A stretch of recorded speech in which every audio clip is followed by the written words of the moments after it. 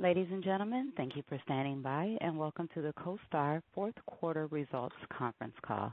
At this time, all participants are in a listen-only mode. Later, we will conduct a question-and-answer period. Instructions will be given at that time. If you should require assistance during today's conference call, please press star followed by 0, and an operator will assist you offline. Also, today's conference call is being recorded. I would now like to turn the conference over to your host, Sarah Spray, Investor Relations for the CoStar Group. Please go ahead. Thank you. Good evening, and thank you all for joining us to discuss the fourth quarter and full year 2019 results of the CoStar Group. Before I turn the call over to Andy Florance, CoStar's CEO and founder, and Scott Wheeler, our CFO, I would like to review the Safe Harbor Statement, which has some new language, so listen well. Certain portions of the discussion today may contain forward-looking statements which involve many risks and uncertainties that can cause actual results to differ materially from such statements. Important factors that can cause actual results to differ include, but are not limited to, those stated in CoStar Group's press release issued earlier today and in our filings with the SEC, including our most recent annual report on Form 10-K and quarterly report on Form 10-Q under the heading Risk Factors. All forward-looking statements are based on information available to CoStar on the date of this call. CoStar assumes no obligation to update these statements, whether as a result of new information, further events, or otherwise. Reconciliation to the most directly comparable GAAP statements and GAAP measure to the non-GAAP financial measure discussed on this call, including EBITDA, adjusted EBITDA, non-GAAP income, and forward-looking non-GAAP guidance, are shown in detail in our press release issued today, along with definitions for those terms. The press release is available on our website, located at CoStar Group under Press Room. As a reminder, today's conference call is being webcast, and the link is also available on our website under Investor Relations. Please refer to today's press release on how to replay this call. Over to you, operator. Oh, no, sorry. Actually, what am I saying? Actually, I would like to now turn the call over to our CEO, Andy Florance. Andy. Thank you very much, Sarah. We're joined.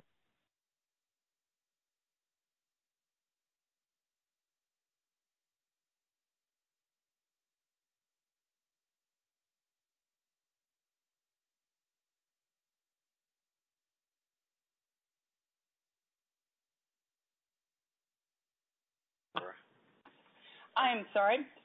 We are now turning over to Andy Florance, the CEO. Apologize for the short delay. Thank you, Sarah. Good evening.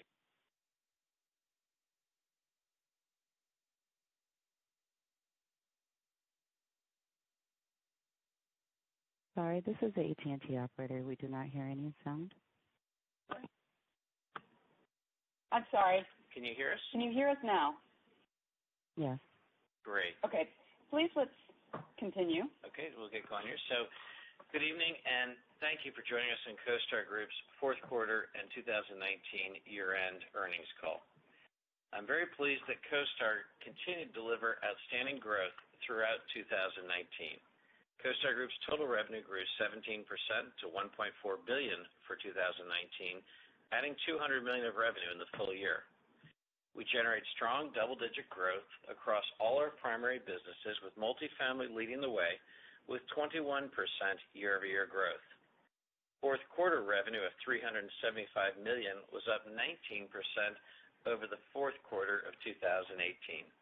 The fourth quarter includes results from STR for the first time, which contributed $9 million of revenue since our late October 2019 close. Net income for the year was $315 million, an increase of 32% over full-year net income of 2018. Our adjusted EBITDA crossed over the $500 million mark this year and reached $507 million, an increase of 21% over the full year of 2018. With adjusted EBITDA margins improving to 36%, a 110 basis points increase over adjusted EBITDA margins in 2018. If you like nice round numbers that you can remember long after the call, our fourth quarter revenue annualized was $1.5 billion, and our fourth quarter EBITDA was $500 million, or $500 million on $1.5 billion growing. We grew our earnings and profitability during the year while continuing to invest for future growth.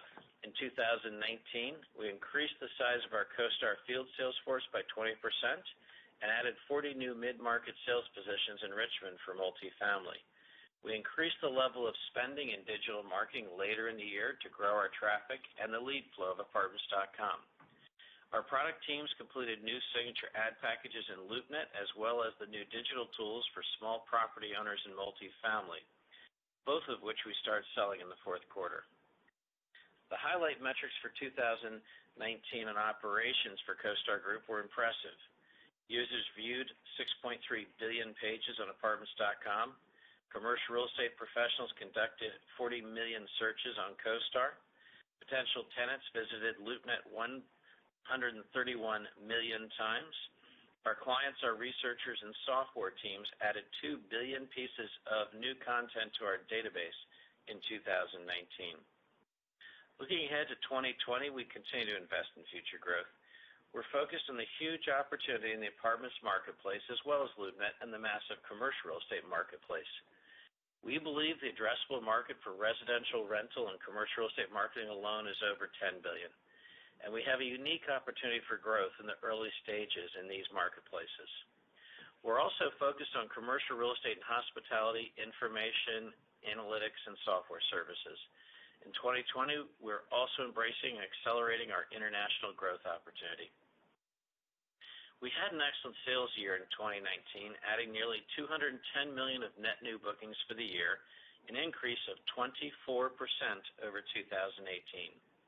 In the fourth quarter alone, we added $52 million of net new bookings. Our efforts to build online marketplaces in commercial real estate are certainly paying off, with almost 62% of our sales in 2019 coming from Apartments.com, LoopNet, and our other marketplaces, a trend we can expect to continue into 2020. Our Apartments.com sales team had a remarkable year in 2019. Following the integration of the ForRent acquisition in 2018, the team was at full strength and focused on growing throughout 2019. As a result, we ended the year with net new bookings up over 45%. Congratulations to Paige Forrest and the entire Apartments team on a great year.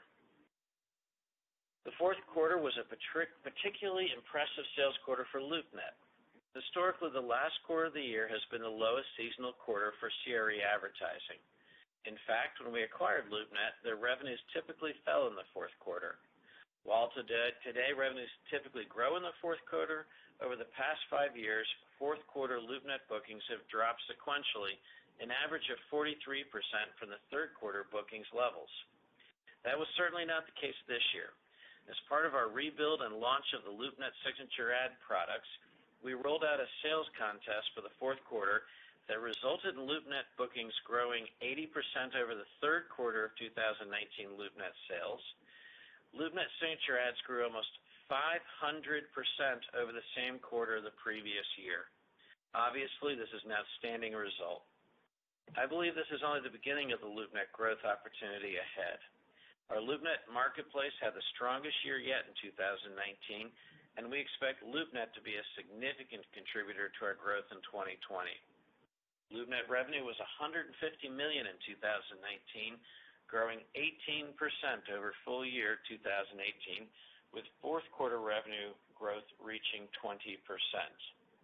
Our strategy of rebuilding and launching LoopNet as a pure online marketplace is working.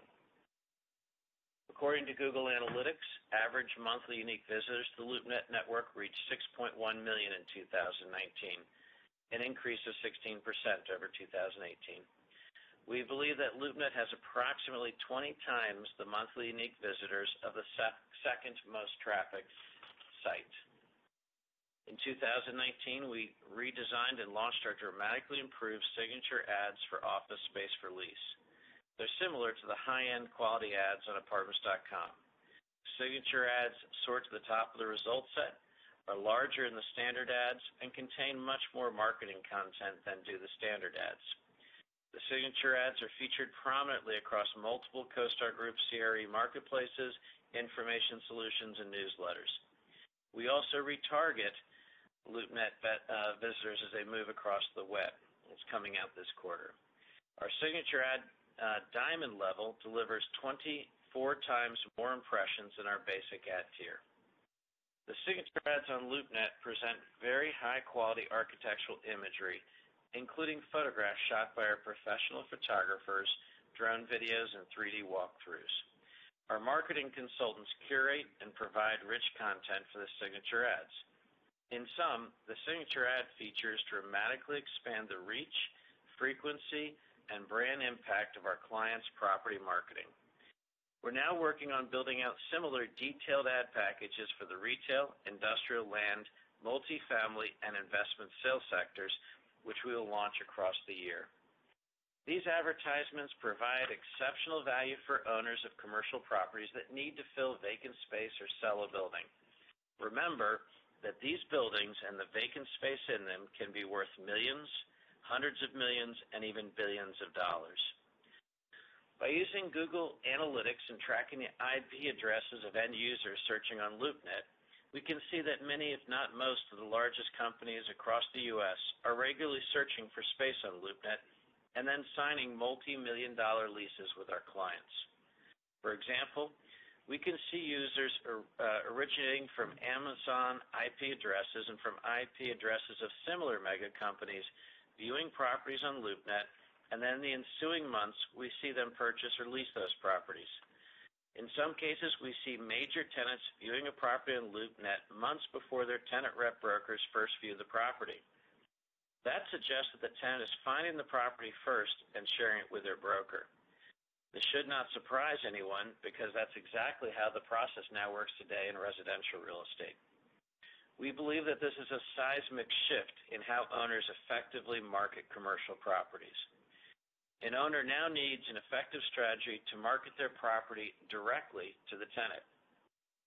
Traditionally or historically in commercial real estate, the broker built a short list of potential properties for a major tenant to consider, and then closely accompanied that tenant on that oh-so-important tour of those prospective properties. Owners' marketing efforts have focused on making sure they made that broker's shortlist. They spend billions each year to accomplish that. Now it appears tenants are building their own shortlist online by themselves on sites like LoopNet, and the first tour of the property occurs virtually online on LoopNet. In many cases, the tenant will spend dramatically more time exploring the property virtually online than they will spend physically touring it before they sign a lease. To be clear, tenants will continue to use brokers to represent them, but the marketing realities are shifting dramatically. These are huge industry changes. We have thousands of examples suggesting that tenants now find their space on LoopNet. We saw Facebook IPs viewing 6 new locations repeatedly on LoopNet, and then Facebook later signed an estimated $670 million in lease deals in those properties. Similarly, PwC executed 7 lease deals in properties they viewed on LoopNet with a value of approximately $145 million. And there are many other examples, including a single ad on LoopNet for an office business park in Pennsylvania, where we can see 6 of its new tenants viewed the properties on LoopNet first before they signed a lease. We're investing a lot of effort into training our sales team on the best way to communicate the value of marketing on LoopNet. It's often a good idea to run a contest to get a sales force's attention. In the fourth quarter of 2019, we ran a LoopNet sales contest that delivered very strong results. Our field sales force shortly thereafter sold 5 times the number of signature ads value in Q4 than they did in the quarter the prior year. A year ago, our sales team was focused on selling relatively lower-cost LoopNet listing plans to brokers. Now they're shifting their focus to selling much more significant placements to the owners of the properties who have so much more to win from a successful lease. When we acquired LoopNet, the marketing potential of LoopNet was an afterthought, and non-differentiated ads were often given away for free or sold to brokers for as little as a few dollars a month. I believe that the average ad was about $14 a month back in 2011. We still sell very affordable and effective basic ads to brokers. But with the very valuable signature ads, the average price point is averaging almost $3,000 per month. To preserve the value and impact of a diamond or platinum signature ad, we cap the inventory to 3 or 10 respectively per submarket. While this preserves their value, it also creates scarcity. As a result, we're seeing some owners make some significant, but we would argue very wise investments in the signature ads in high-profile submarkets for important buildings. The Durst organization owns and manages a fantastic 750,000 square foot office property in the Times Square submarket in New York. They're currently marketing 470,000 square feet of really nice space there. They know that major tenants are searching for their next space on LoopNet and that top brokers search for their tenant space on CoStar. Durst wants to make sure that they have the biggest, most prominent presence on the Internet for the best building in Times Square. They locked in one of 3 Diamond ad slots in Times Square for $11,000 a month on a 6-month agreement. They've locked in a number of other slots for other great properties at similar price points. You have to stop and think about that. That price point is almost 1,000 times the old price point for lower quality, undifferentiated ads. But I would argue Durst knows exactly the value of effective leasing. Leasing that space on a 10-year deal could generate $300 million to $400 million of revenue for Durst. Would you invest $66,000 for an effective marketing solution that could bring you a $400 million deal? The price points we're seeing for commercial office space ads on LoopNet are now thousands of dollars above the price points we achieve on Apartments.com. That makes sense. A major apartment development and lease-up may sign leases with a value of $10 million, whereas a major commercial lease is worth hundreds of millions. There's a company based in Australia that we admire called REA Group that provides a commercial property marketplace there. Their commercial and developer depth and subscriptions generate 134 million Australian dollars in 2019. I believe that's basically an equivalent of an Australian LoopNet. The U.S. economy is approximately 15 times larger than Australia's. If you scale the REA commercial business pro rata, it implies a $1.3 billion addressable size of market in the U.S. for LoopNet. Overall, we believe we are seeing clear evidence that LoopNet represents a multi-billion-dollar growth opportunity. Our apartments business delivered a stellar year, achieving 21% revenue growth in 2019, making this the 5th consecutive year of revenue growth over 20%. According to ComScore, our Apartments.com network had almost 650 million visits in 2019, a 22% increase over visits in 2018. We averaged over 20 million monthly unique visitors to our sites in 2019, an increase of 15%. During the second half of the year, Apartments.com moved ahead of Zillow Rentals in monthly unique visitors and continues to attract more visitors than Trulia Rentals, Rent.com, HotPads, Apartment List, StreetEasy, Apartment Guide, Zumper, Rent Cafe, Apartment Ratings, Rentals.com, and many others that compete for renters in this space. When we acquired Apartments.com in 2014, they and the industry were largely focused on selling advertising to large apartment communities with more than 120 units. That was a huge loss because approximately 65% of renters will rent in properties that are in buildings with less than 120 units. The industry was missing 65% of the potential market. That strategy was an artifact of the old print world where your volume of ads were limited by the maximum number of pages glue could hold together in a book. Today, Apartments.com does not rely on glue, so we focus on selling marketing services to all sizes of rental properties. There's 3 major ways in which we're doing this. First, we're building tools that enable an owner of a single rental or small apartment to buy via e-commerce ad placements and comprehensive digital leasing tools. Second, we're building a large Richmond-based sales team focused on selling into the mid-market apartment opportunity and single rental opportunity. And finally, we're accelerating our investment in apartments marketing to lift awareness of Apartments.com across all of these segments: single, rental, mid-market, and large. In the fourth quarter of 2018, we began beta testing our online renter tools, which are aimed at facilitating and improving the customer and landlord experience for leasing smaller apartment buildings and rental homes. Our new online leasing tools give landlords the ability to create a listing, perform credit and background checks, create and exchange and sign leases, and provide a platform for deposits and rental payments. These tools are offered free to landlords and independent owners as a way to drive consumer adoption and build a national network for digital leasing.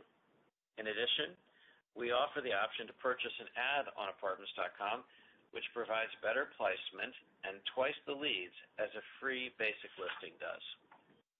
We launched the full national rollout on January 15th, 2020. The uptake has been very encouraging. So far, we've already have nearly 17,000 active users of the digital tools. 2,000 landlords have purchased ads via e-commerce, and over 2,000 potential renters have completed online applications. This is excellent adoption when you consider that we've yet to launch in any of our new supporting advertising campaign. I'm really pleased with the headway we're making and look forward to keeping you posted on our progress throughout the year. Our apartment field sales force is an excellent one, but is nowhere near large enough to sell into the millions of rental units in properties that are smaller than 100 units. The current sales force is doing excellent work generating huge revenue growth in the 100-unit-plus world, and we want them to keep doing that. We've just launched the mid-market sales team in Richmond with 40 salespeople. They're prospecting and selling into communities that are small, mid-sized, or large, in contrast to the field sales teams that are selling into huge communities. In the first few months, this new sales team is doubling their sales production each month. At this point, 84% of the team has achieved their first sales, and 100% of the first October class is now selling. Top producer, Morgan Rogers, delivered 6,000 of net new monthly sales last month, which is more than 90% of the field sales team was able to achieve in January. In total, the group has sold 200 property ads. The vast majority of those properties they've sold were into properties with less than 50 units. Once we have the vast majority of this mid-market group selling at their full potential, we plan to grow the team indefinitely so long as it remains a clear positive ROI. Back in October, we announced that we'd be stepping up our Apartments.com marketing spend by an incremental $100 million to a spend level of approximately $250 million in 2020. Over the past few months, our team, RPA and Jeff Goldblum, have been working hard to build our 2020 marketing program. The 20 campaign will clearly be our biggest ever. Our plan is to deliver 10 billion impressions and 800 million renter visits, a significant increase over the 6 billion impressions and 650 million renter visits we generated in 2019. The expanded campaign is expected to drive our unaided brand awareness higher over the long term. We currently fluctuate in the low 30% range for unaided awareness when our media campaigns are running. Our goal is to reach over 40% unaided awareness this year and eventually 50% as we continue beyond 2020. Once again, we have Brad Bellflower, inventor of the apartment internet, played by Jeff Goldblum, leading our Apartments.com campaign. Plan to double the investment in TV, launching in mid-March, and stay on the air through November, reaching 95% of households with more frequency than ever. We ran 10,000 TV spots in 2019, and we plan to run 20,000 spots in 2020. We will air on primetime, premieres, finales, and top-rated sports events, including the Summer Olympics and the NFL. We will focus again on reaching the cord-cutter audience with 3 times the video on demand through YouTube, Hulu, and other streaming services. This year, we have selected 37 of the top local apartment markets to provide increased local presence, media, and focus. These are the markets with the most growth opportunity for Apartments.com. We plan to increase our exposure in these key markets by 50% and include custom market-specific TV versions of our advertisements. We will create our biggest digital presence, targeting 2 billion impressions through display advertising and retargeting, and increased presence on social media, making sure we're there whenever renters are online. Our marketing message for the first half of the year will focus great lengths on apartments. We'll be looking at the great lengths that Apartments.com goes to make sure that renters will find their greatest number of rental options on Apartments.com. With 40 million people having found their next place on Apartments.com, the campaign establishes Apartments.com as the most popular site for renting an apartment. Beginning in July, we'll launch the second half of our 2020 campaign, which will be focused on our new online renter application tools, which we rolled out nationwide in January. The message is one of simplicity, that you can now apply for a new home with a single click. In one commercial, a man is devastated because the love of his life has just dumped him and told him to move out. A tear rolls down his cheek and lands on his iPhone, hitting the Rent Now button on Apartments.com. With a tear-driven click, he rents the perfect apartment, and as he moves in, he finds the next real love of his life. Isn't life grand? In 2020, we expect to invest $110 million to $115 million in paid search, approximately twice the run rate of the spend in 2019. We're focusing on specific neighborhoods and appearing 95% of the time in the top positions in Google searches. We've seen the benefit this has brought us in terms of increased traffic share over the past few months of 2019. We intend to maintain this spend over the year. This magnitude of investment into keywords is efficient for three reasons. First, with our massive branding campaign, renters recognize Apartments.com and are more likely to click on it, driving our cost per click down comparatively. Secondly, we currently appear in the #1 SEO position on 20,000 important apartment keywords 90% of the time. When renters see us in both top organic and top paid placement, we believe they recognize us as an authority, resulting in 4x, not 2x, the clicks you would expect from two placements.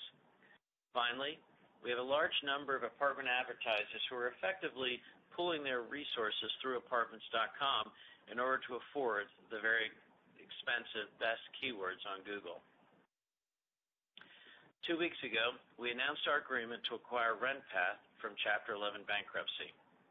The transaction is subject to the customary closing conditions, regulatory review, as well as approval by the bankruptcy court.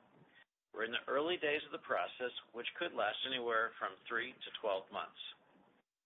I want to emphasize that we believe our acquisition of the RentPath business, especially our ability to invest in their product and marketing, represents the best way forward for all stakeholders. As we discussed earlier, given its crippling debt burden, RentPath was simply not able to buy enough traffic from Google or to build a consumer marketing brand to give their sites a recognizable brand. Apartments.com, RentPath, and Zillow all rely to one degree or another on Google to drive traffic to their websites. The price of many popular apartment rental keywords, or SEM, has soared over the past 2 years, climbing several 100%. For example, in 2018, the keyword for downtown Los Angeles apartments could be purchased for 42 cents. By 2020, it's reached $7.56 for an increase of 714%. Apartments.com has enough budget resources to continue to invest in these keywords and spread the cost out across a large customer base. By contrast, RentPath was priced out and resorted to purchasing a volume of keywords such as apartments for rent under $500 in Los Angeles. Out of 33,000 apartments for rent in LA, the other one I found for under $500 was an upper bunk in a group house in South Central LA. That is not the market institutional apartment advertisers are trying to reach with their dollar. In addition, RentPath's #1 supplier, Google, is also competing directly against them for the same business. In contrast, We believe that the synergies, efficiencies, and scale we could gain from the combination will make it possible to continue to sustain more advertising and marketing to build more brand awareness and, in turn, generate an increased flow of quality leads for all of our customers. It's important to build enough scale that we can build more direct traffic to our sites that are not subject to Google price increases.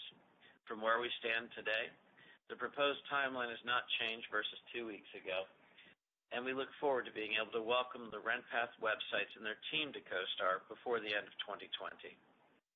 RentPath has an excellent field sales team led by Arlene Mayfield.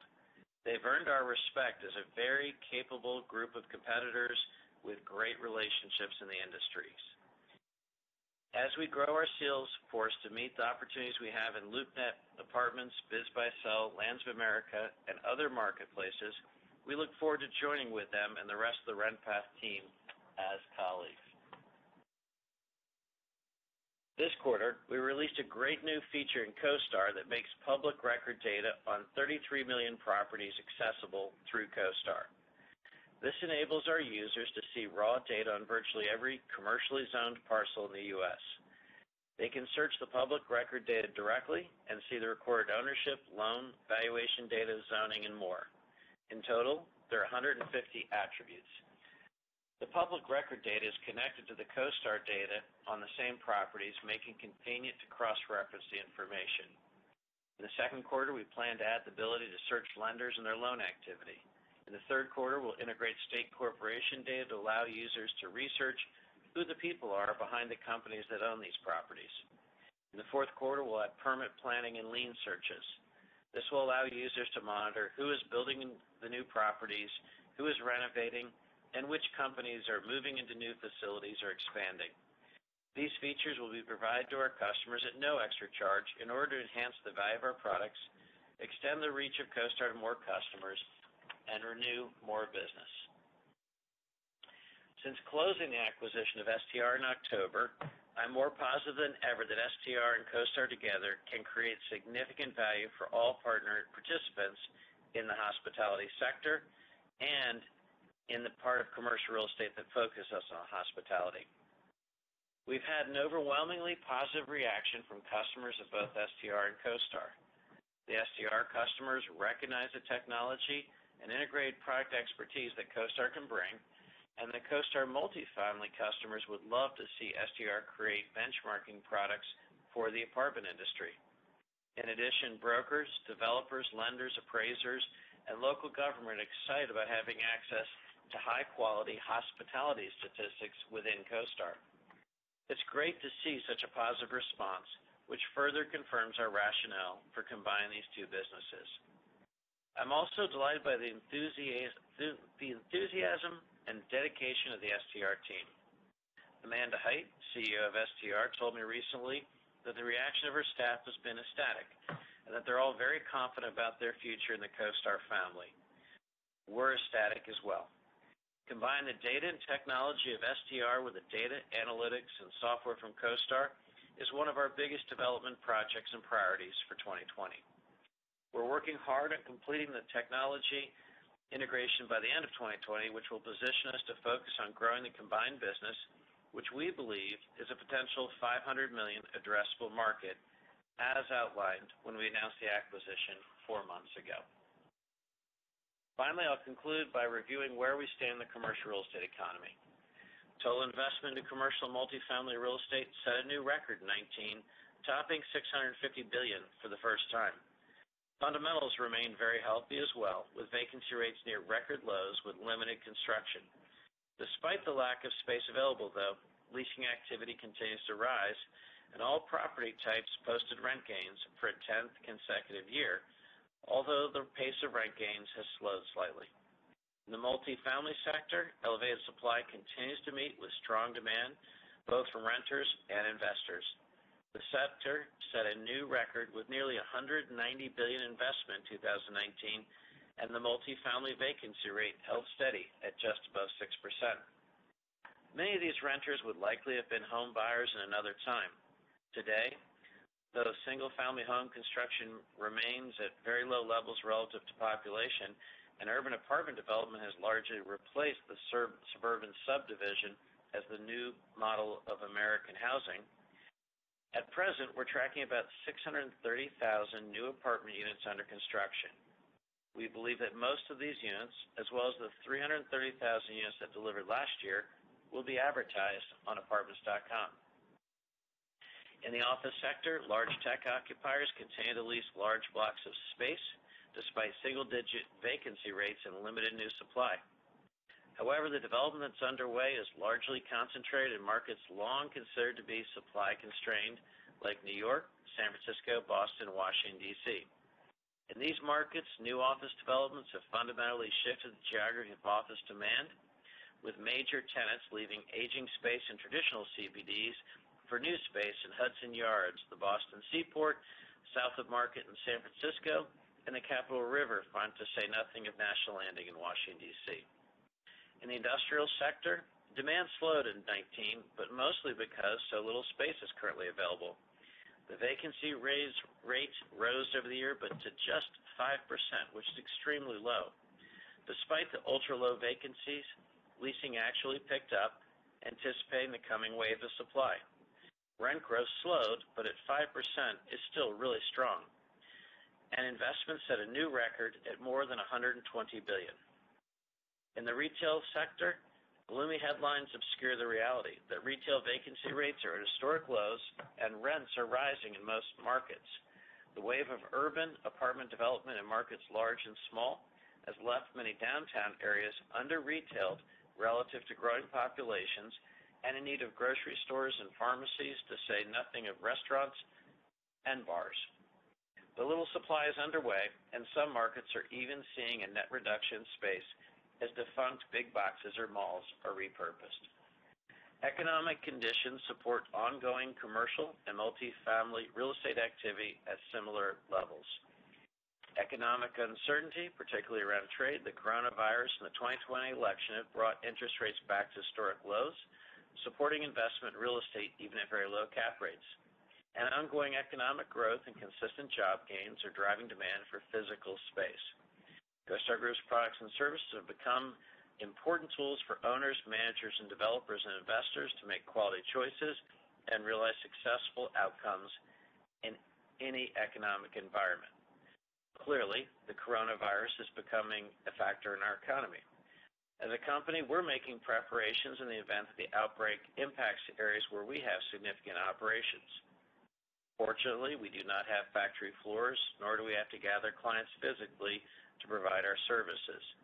As we've already done in China, we're planning to disperse operations to work-at-home status if outbreaks occur in cities where we operate in.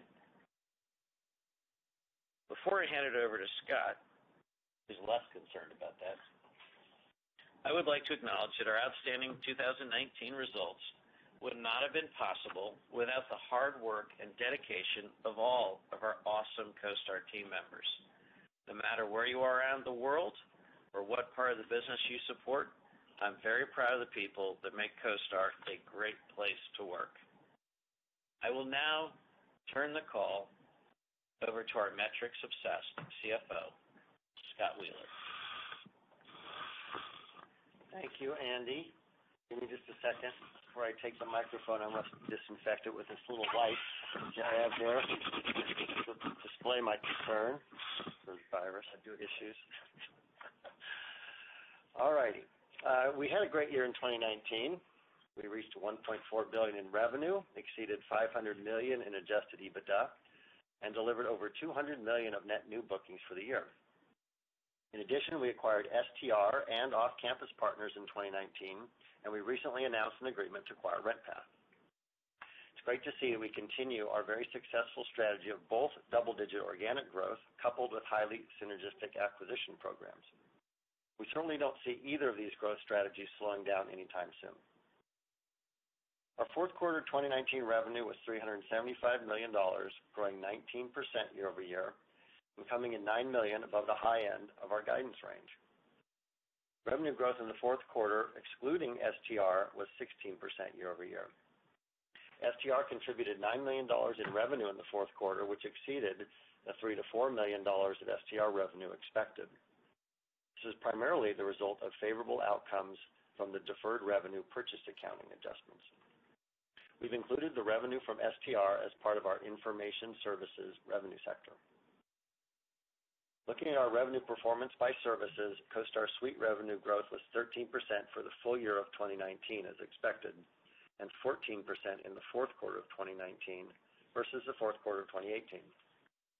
As we head into 2020, we anticipate CoStar Suite revenue growth will moderate somewhat as we have shifted the focus of our sales teams to ramp up sales of LoopNet signature ads that Andy mentioned.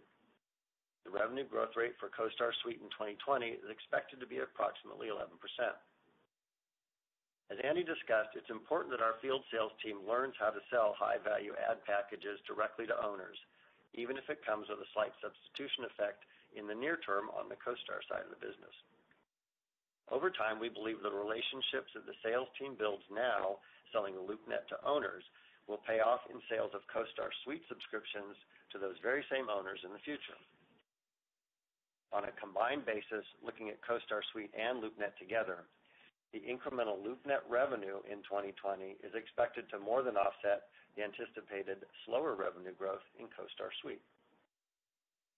Revenue and information services for the full year of 2019 grew 31% to $88 million. Excluding STR, the full year growth rate was 17%, with CoStar Real Estate Manager growing 34% year over year. Revenue and information services for the fourth quarter of 2019 grew 52% versus the fourth quarter of 2018, which translates to around 3% revenue growth in the fourth quarter excluding STR. We expect reported revenue from information services to grow at a rate of 60 to 64% in 2020, with STR expected to contribute approximately $61 to $63 million in revenue in 2020. Multifamily revenue growth for the full year 2019 remained strong at 21% versus 2018, and fourth quarter 2019 grew 20% over the fourth quarter 2018. Our multifamily revenue growth is split between an 11% increase in volume of properties advertising on the network and a 10% increase in average revenue per property. For the fourth quarter 2019, our average revenue per property reached $800 as our customers continued to buy higher value advertising packages for increased lead performance. We did not increase list prices for any of our multifamily advertising in 2019. Looking forward, we expect multifamily revenue growth to continue at approximately 20% for the full year of 2020.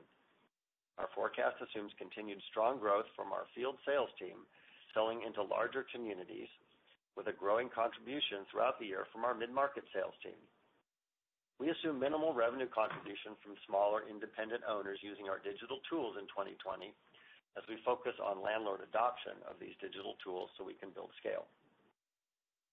Commercial property and land revenue grew 17% year over year for the full year of 2019 and 18% year over year in the fourth quarter. Our LoopNet marketplace represents approximately 75% of the revenue in the commercial property and land product sector. As we continue to reposition LoopNet as a premium advertising solution to property owners, we're seeing growth rates accelerate. In the fourth quarter of 2019, LoopNet advertising revenues grew 20%, which is double the rate that LoopNet revenue was growing in mid-2018. For 2020, we expect growth rates for LoopNet to move up over 25% in the second half of the year. Commercial property and land sector is expected to deliver approximately 22% revenue growth for the full year 2020. Looking at our gross margins, we came in at 79% for 2019, up almost 2% versus 2018. This is a result of our very strong cost leverage. Our gross margin came in at 80% in the fourth quarter of 2019, in line with the margin we achieved in the third quarter of 2019. We expect our overall gross margins to move up to 81% in 2020. Net income for the full year of 2019 was $315 million, a 32% increase compared to prior year. Net income for the fourth quarter of 2019 was $88 million, an increase of 5%, or $4 million compared to Q4 2018.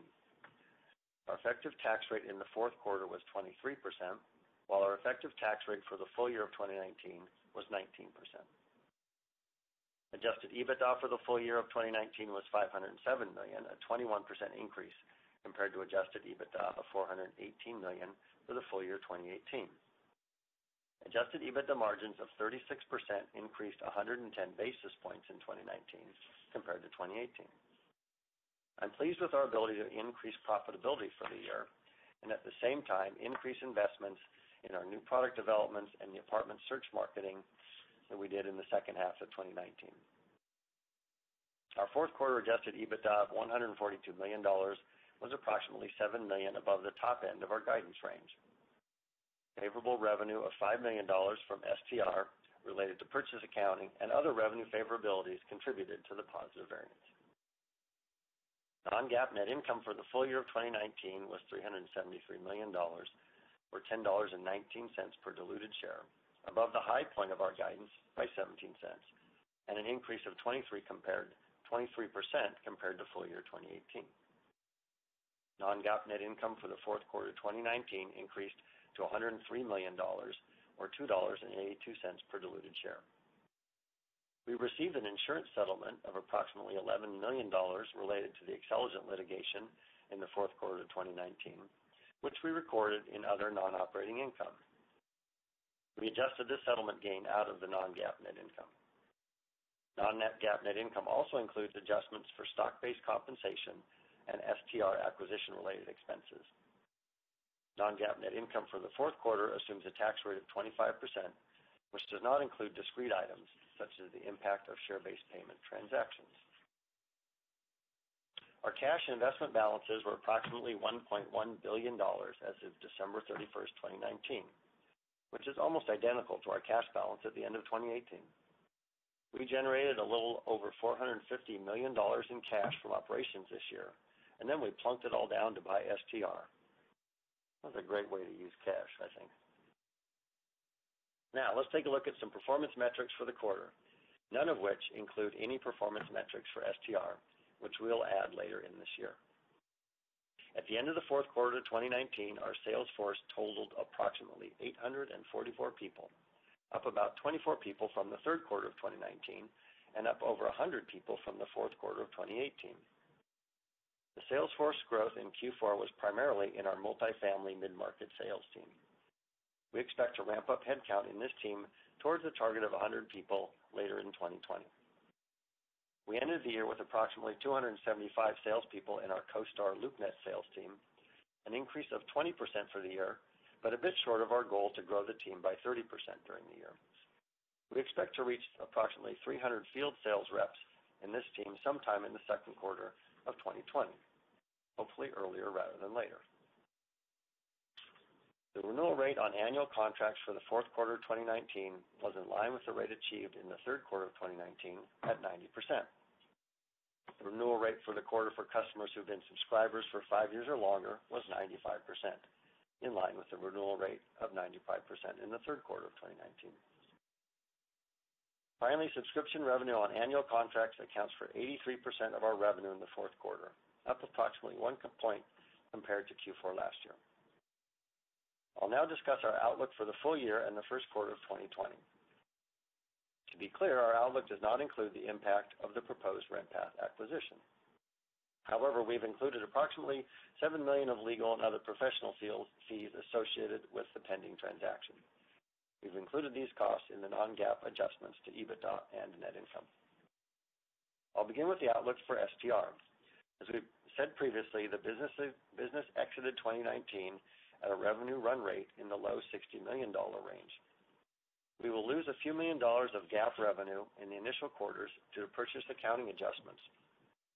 For 2020, we expect that STR will contribute approximately $14 million in revenue in the first quarter of 2020 and approximately $60 to $63 million in revenue for the full year. The purchase accounting impacts to revenue and EBITDA primarily impact the fourth quarter of 2019 and the first 2 quarters of 2020. We expect EBITDA for STR to be between -$7 to -$9 million for 2020, which includes significant retention bonuses paid by the seller, along with other acquisition-related costs. After adjusting for these costs and other typical items like stock compensation, we expect adjusted EBITDA for STR of between $7 to $9 million for the year. STR adjusted EBITDA is expected to be roughly break-even in the first half of the year and turning positive beginning in the third quarter after we move past those purchase accounting adjustments. These estimated impacts to revenue and adjusted EBITDA from the acquisition of STR are included in the following consolidated outlook for 2020. We expect revenue in the range of $1.65 billion to $1.665 billion for the full year of 2020. This implies an annual growth rate of 18 to 19% over 2019. Excluding STR, we expect revenue growth rate of approximately 15% for the full year of 2019. We expect revenue for the first quarter of 2020 in the range of $387 million to $392 million. This represents approximately 18 to 19% growth compared to the first quarter of last year, and approximately 14 to 15% growth excluding the first quarter revenue contributions from STR. We expect adjusted EBITDA to be in a range of $520 million to $530 million for the full year of 2020, representing 3 to 4% growth versus the first full year of 2019. As we discussed on our third quarter results call this past October, we plan to increase our marketing spend for multifamily by approximately $100 million in 2020, bringing our total multifamily marketing budget up to approximately $250 million. Excluding the impact of STR, which I just discussed, our organic adjusted EBITDA margin for 2020 is expected to be approximately 32%, down 400 basis points compared to 2019, as we discussed back in the October conference call. Adjusted EBITDA for the first quarter 2020 is expected to be between $115 to $120 million. We expect second quarter adjusted EBITDA to decline from the first quarter, as we've seen in the past years, as the apartment's media campaign ramps up during the peak rental season, with significant increases in adjusted EBITDA and margins in the third and fourth quarter. We anticipate our adjusted EBITDA margin for the fourth quarter of 2020 will be at or above the 38% adjusted EBITDA margin we achieved in the fourth quarter of 2019. In terms of earnings, we expect full-year non-GAAP net income per diluted share of $10.20 to $10.40, based on 36.8 million shares. For the first quarter of 2020, we expect non-GAAP net income per diluted share in a range of $2.25 to $2.35, based on 36.7 million shares. In summary, we had a fantastic 2019, and we've set ourselves up for a great performance in 2020 and beyond. We believe that by continuing to invest aggressively in our business in the form of new products, marketing, and acquisitions, we're positioning the company for years of strong growth and attractive EBITDA margins. As I've said many times, our margin trajectory may vary considerably from year to year based on the timing of investments. However, I'm confident we are still on track to reach our long-term goals of $3 billion in run rate revenue and 40% plus adjusted EBITDA margins in 2023. Having read all of those numbers, it is time to open up the call now for questions. Could you read again? Let me start over. So we'll now turn over to the operator who will give you instructions for logging on, but we would also ask that you limit your questions to one question per person. If we have time, we'll cycle the queue back around. Operator, you may proceed. Thank you. Ladies and gentlemen, at this time, if you would like to ask a question, please press 1, then 0.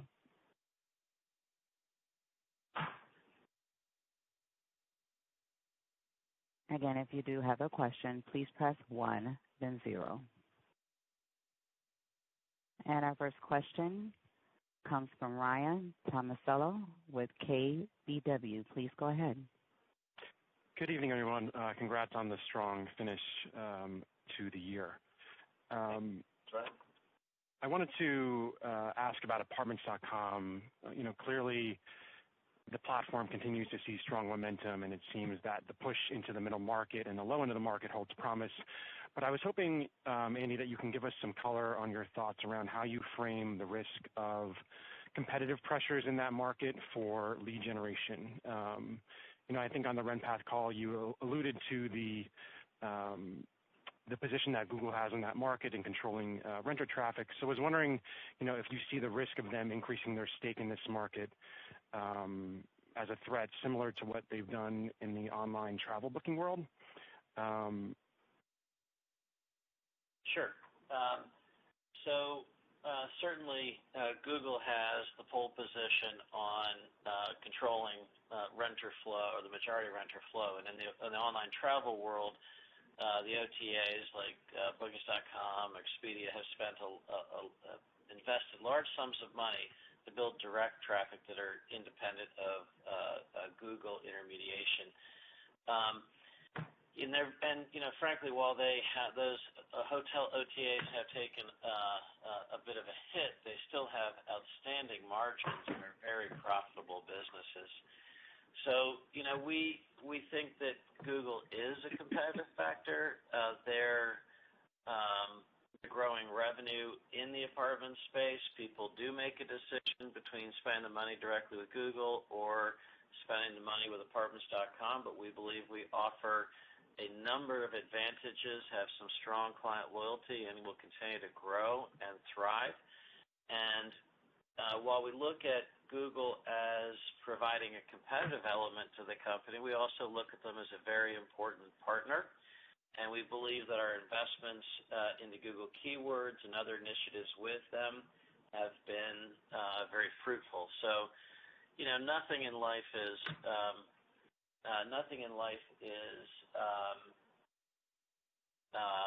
without some risk, but we feel comfortable with it.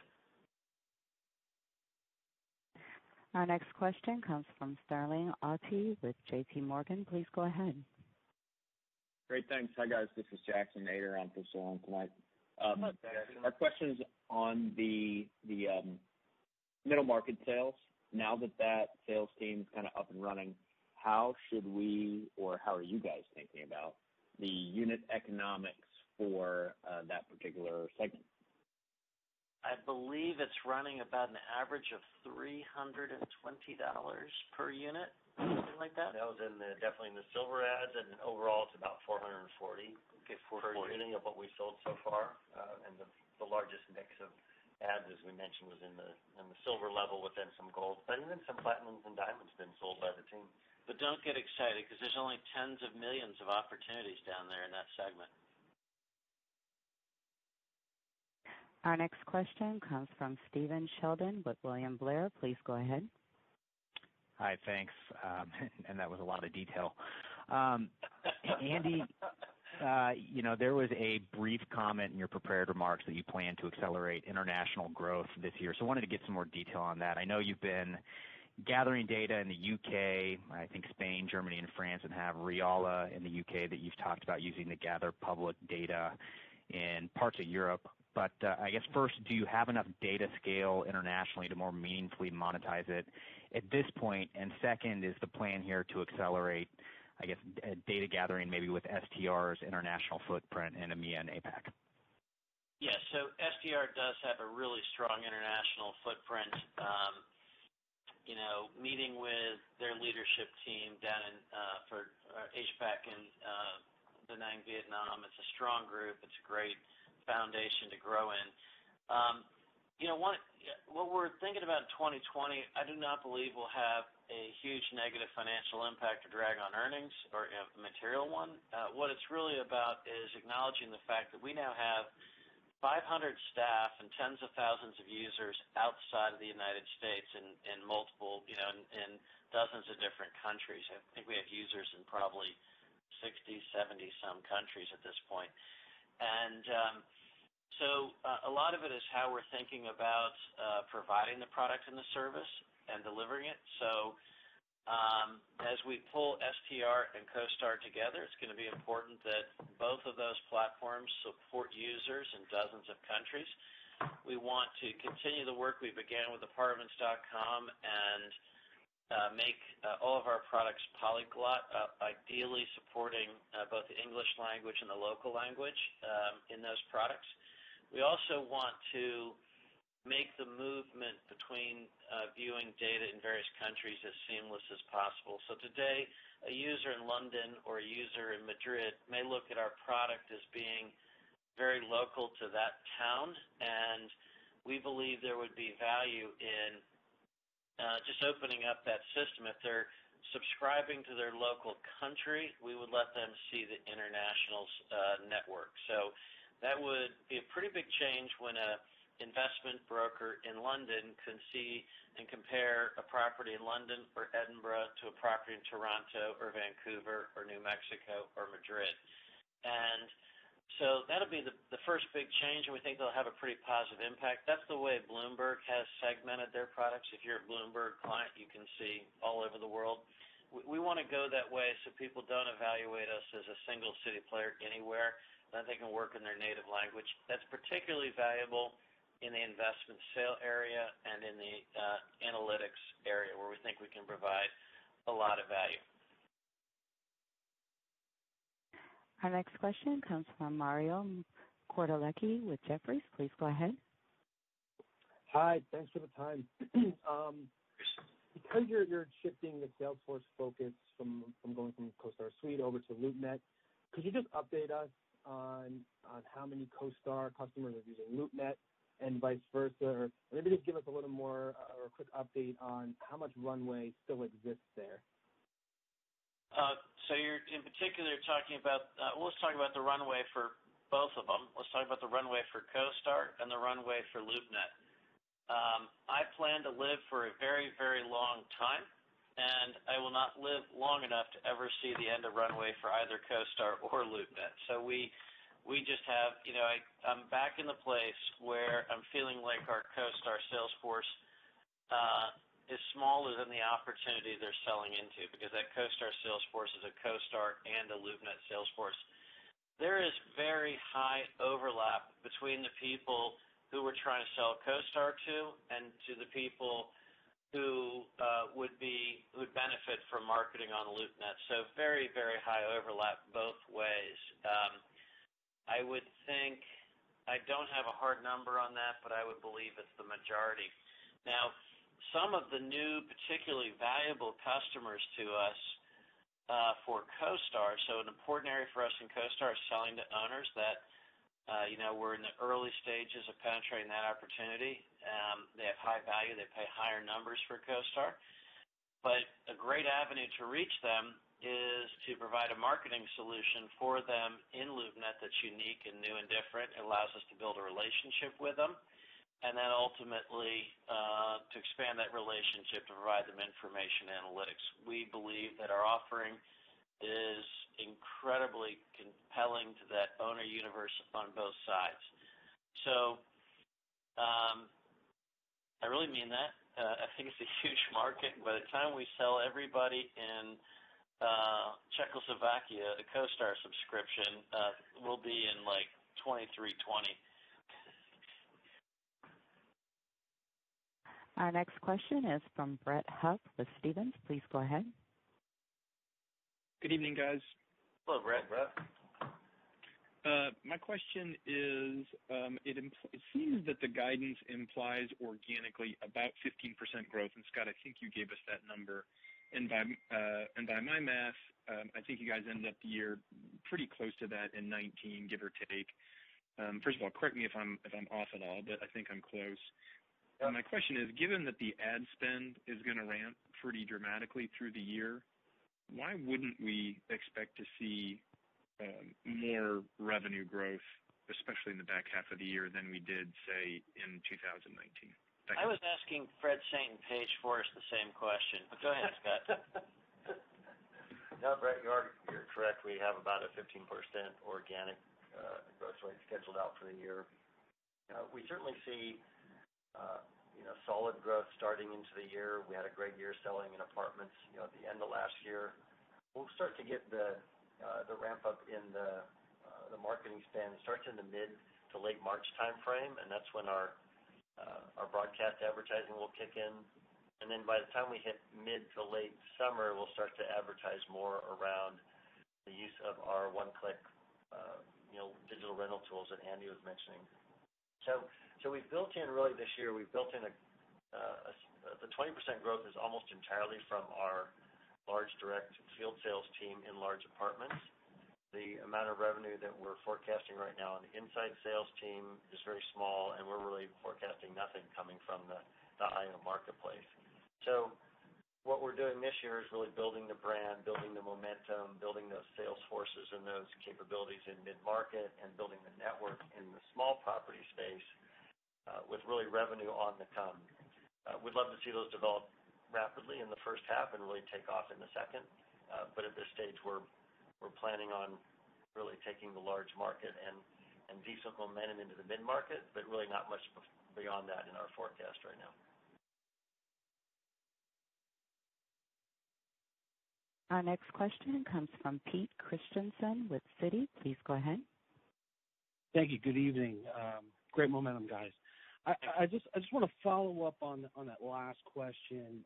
I know you don't provide an outlook for bookings, but how should we think about the cadence throughout the year? Is it something that starts picking up in 2Q, 3Q, and just building from there, or is it more of a hump? I know there's a lot of moving pieces, hiring and all that other stuff, but how should we think about the cadence?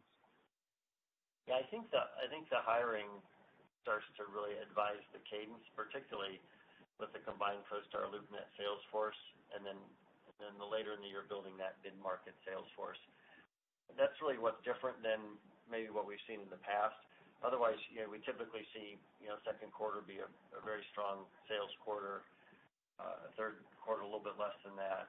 And I think like we saw this year, fourth quarter, which we just proved in LoopNet, we can actually sell advertising in fourth quarter, which hadn't really been the case in the past. I think both in apartments and LoopNet, you'll see fourth quarter or strong quarters, and I think typically being our second strongest quarter in apartments. So the build will go with the sales headcount in general, and then the other regular seasonality patterns will hold up for the year. Our next question comes from George Tong with Goldman Sachs. Please go ahead. Hi, thanks. Good afternoon. You're going after the middle market and IO subsegments of the multifamily space this year. You talked about launching tools, targeting smaller properties, building out your Richmond sales team, and then also accelerating investments into apartments marketing. Can you discuss how you plan to phase in these initiatives, how much growth acceleration in multifamily in general you expect from these initiatives, and then how your strategy aligns with your proposed acquisition of RentPath? Sure. So I don't think anyone ever taught me about phasing. We just do it all at once. Phasing is now. Yeah, sure, all going on now. I mean, we've been working on the IO initiative for a long time. So that's been a year and a half or more of software development, acquisitions, and research. So we were running the first focus groups on that IO product over 2 years ago and tweaking and adjusting the business model.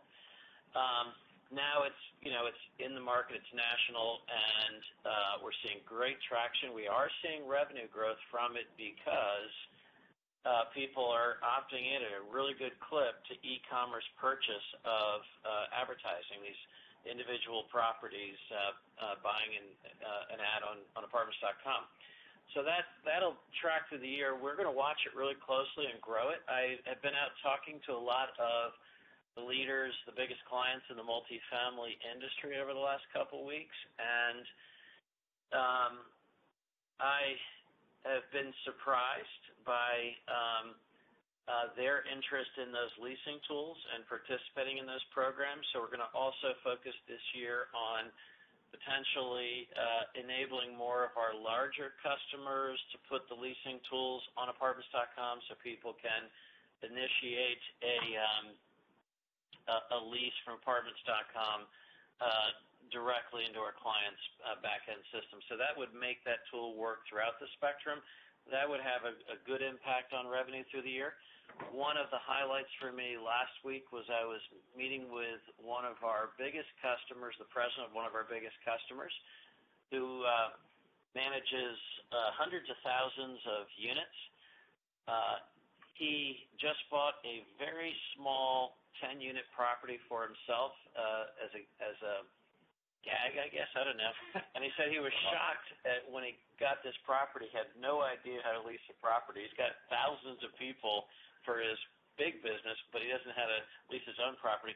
So he's actually becoming a client for our online leasing tools for small property owners, which is helpful as we try to move it upstream. So the mid-market, we're being careful there because we're launching a new sales model.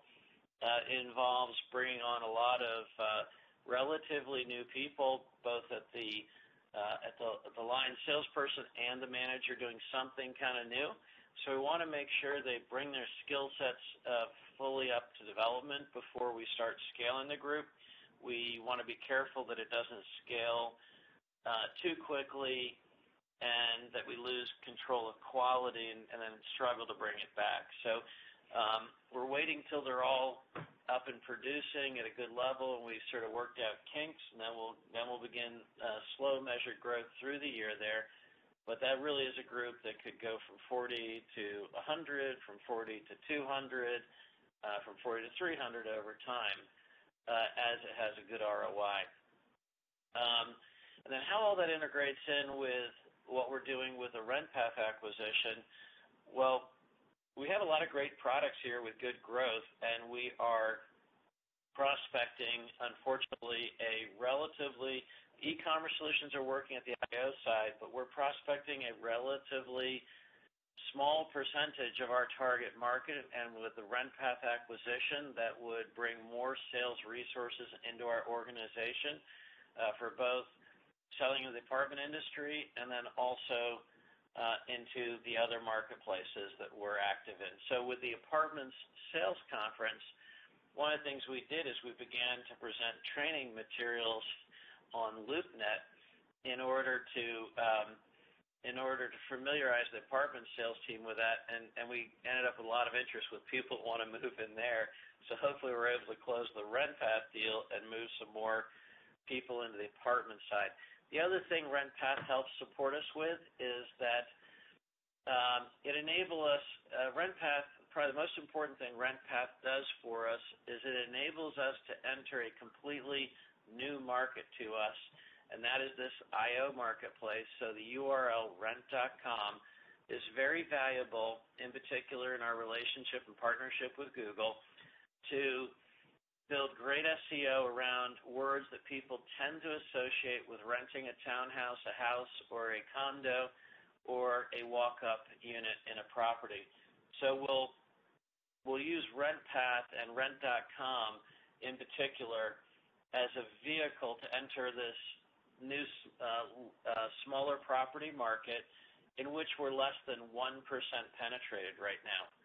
So that'll be another helpful element to an acquisition there. Our next question comes from Andrew Jeffrey with SunTrust. Please go ahead. Hey, good afternoon, guys. Appreciate you taking the question. Andy, when you look at STR and the revenue you're generating this year, I think you said on the call when you bought it that you ultimately believe you can double the revenue growth there. When I look at the information services segment this year, STR, looks like it might be down a little bit. I wonder if you can comment, Andy or Scott, on that and then sort of what that total segment growth should look like over time as STR ramps up. Yeah, let me cover the numbers on that sector. What we're seeing, which has been the fuel under info services, has been real estate manager for the last couple of years. You may recall that is comprised of both subscription revenue, and then when they took all those big orders over the last 18 months, they had a bunch of implementation revenue. So right now the implementation revenue is running down since we're past that wave, and the subscription revenue is growing. So underlying, we're expecting to see anywhere between 15 and 20% continued growth in information services sector after we get past that runoff, which I think by the end of 2020 we will be. So that is sort of ex-STR. When we look at STR on a standalone basis, on a global enterprise, they're growing around this 10% year over year, similar to what it was doing just before we bought it. And as you pointed out, we expect we'll be able to grow that revenue 20% or more. We'll need the year to get the technology integration that Angie mentioned done to start rolling out some of the new products in a more meaningful way. And so it'll be post-2020 when we'll start to see that revenue ramp up, go higher in STR. Now keep in mind when that starts to happen and it's integrated into a CoStar Suite platform, that those revenue growth will show up in CoStar Suite and not in info services. So info services will continue in this 15 to 20% growth range with Real Estate Manager, Risk Analytics, and a few other businesses powering that over the longer term. and STR will start growing above 10 to 20%, but that will shift up into CoStar Suite. So we've had a bit of time now to really get into the hood and work with the STR team to really understand the opportunity better. And I think the product strategy is very clear and concise now. So STR has built a fantastic company focused intensively on their relationships with the major hoteliers around the world, as well as the accuracy, cleanliness, and privacy of the benchmarking and the quality of how they do the benchmarking. And where there's a tremendous opportunity is to take a whole set of disparate tools that STR provides and pull them together into one seamless login, one interface, one system, using a lot of technology that CoStar Group already has available to us, and also integrate that with the analytics, market search functions, forecasting, property level data that CoStar Group has, put it into one solution. And as I look at that opportunity, I am very confident that when we go through that process, that technology path, we can produce a product that the customers will love, that will be an absolute next generation solution in hospitality information. How and when we monetize that exactly will evolve, but if you build a great product that is magnitudes of order more powerful and useful, it'll pay off. But one just tactical thing is we'll be able to sell to the non-hospitality world analytic solutions for people trying to appraise property, buy and sell hotels, great quality market data, and our CoStar sales force will be able to carry that product. And there's just a lot of people in the CoStar sales force, so with just a lot more bandwidth, that is a doubling factor right there. But I feel very good about what we have right now there, but it's just a lot of work, and we don't mind that. And again, if there are any further questions, please press 1, then 0. And we have a question from Mayank Pandan from Needham. Please go ahead. Hey, good evening.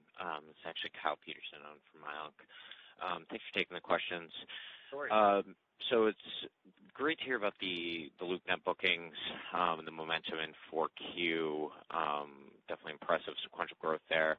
Just wanted to see if you could give us any color on kind of how the bookings momentum has been in January and February, just to kind of tease out kind of how that momentum is continuing. No, we lost our good friend Mayank, but I think we knew where he was going. He wanted to know if we had any insights on the booking momentum in the first quarter. Unfortunately, we can't talk about booking momentum in the first quarter until our first quarter conference call, which will be the third week or fourth week of April, Tuesday evening, 5 p.m. And we'll be happy to update then. Sorry, can't say much more than that. All right. I'm going to let the cat out of the bag. We did sell an ad. We did sell an ad. We sold some stuff in January, and we're still selling stuff in February. Okay, let's get our last question, operator. And our final question is from Bill Warmington with Wells Fargo. Please go ahead. Sounds Wow, under the wire there. Whew. Very, very close. Hello, Bill. So it is. How are you guys doing today? great. How are you doing today? I'm doing okay. Is that Andy, the operator, Florance? Hey, I thought it was. So what's up? 54 minutes of prepared remarks. You can't come up with another 6 minutes of material, make it round it out to an hour. What's up with that? We're getting old. All right. So a two-part question, if you will. So one is to ask if you could give us a little color on the sales incentives, the specific sales incentives that you're giving for the LoopNet sales force in 2020, a little color there. And then also if you could talk about how far you are from being able to actually score a lead for the apartment owners and managers? Okay, so in terms of how we incent the CoStar sales force on LoopNet production, I will take a shot at that. It's approximately 20% of their billing book, so whatever they've got billing in a given month, they get approximately 20% of that. And they get a accelerator towards their rate that they earn on their CoStar side once they cross, I think it's 20,000 of monthly bookings. Mm-hmm. And so that motivates them. That motivates them to quickly get to that base point. I think it doesn't count towards President's Club and things like that, but it's enough. It's an interlinked system that's pretty attractive to them, and they'll be able to do quite well with it. And as they do well, we'll do well too. And then the second question he was not authorized to ask, but we will answer anyhow because we always do. Lead scoring. Well, at this point, we are, one of the elements that we initially pursued with the online leasing tools was the fact that we could do better lead scoring. I think that is a long-term investment for us. As we see more and more renters go through our online application process and more people participate, we can help people. Understand right off the bat as they fill out their application which other properties they're likely to qualify for or not qualify for. It just saves everyone a lot of time and helps someone get to the right solution faster. And then, that's sort of a indirect way by educating the renter of scoring the leads coming in. And ultimately, when enough people are participating in this, especially as we meet the needs of millions of college students using off-campus partners, and we try to bring these tools into that environment. As students come out of university and begin renting their first off-campus housing, we'll have built up a fair amount of information about those leads as they go into our clients' inbox. So the capabilities are there, but we're taking the long term on it. And there are no further questions in queue. Please continue. Bill, do you want to get back in line? No. With that, we'll end the conference call. Thank you very much for joining us. Next time, we're hoping to get a 60-minute prepared remark, or maybe a 45-minute. Thank you very much. And ladies and gentlemen, that does conclude our conference for today. Thank you for your participation, and you may now disconnect.